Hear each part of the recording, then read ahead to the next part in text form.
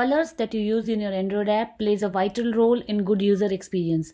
In this video, we will see how to use Google's material design site to select and apply primary and secondary colors to your Android app. To do that, go to your favorite browser and type material.io. This takes us to Material.io homepage.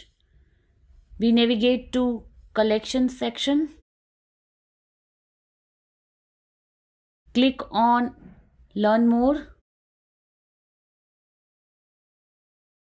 We are taken to Color page. Click on Color tool.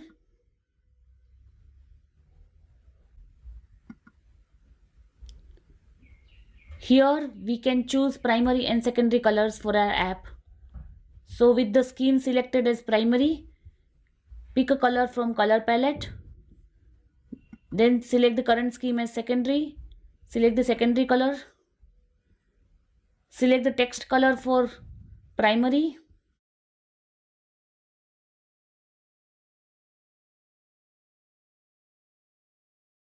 Then select text on secondary. Now here you can browse to see how different types of screens would look like when this combination is applied. If you're not satisfied with the color combination, you can still browse more for the color combinations. You can even go to Custom tab and select the color of your choice. Once done with this selection, click on Export. Select Android.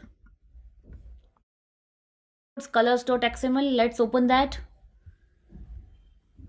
You can see it gives you 3 colors for primary, one normal, then light and dark. Similarly, 3 color combinations for secondary color, text color for primary and secondary. Replace it in your Android application's color.xml and you're good to go.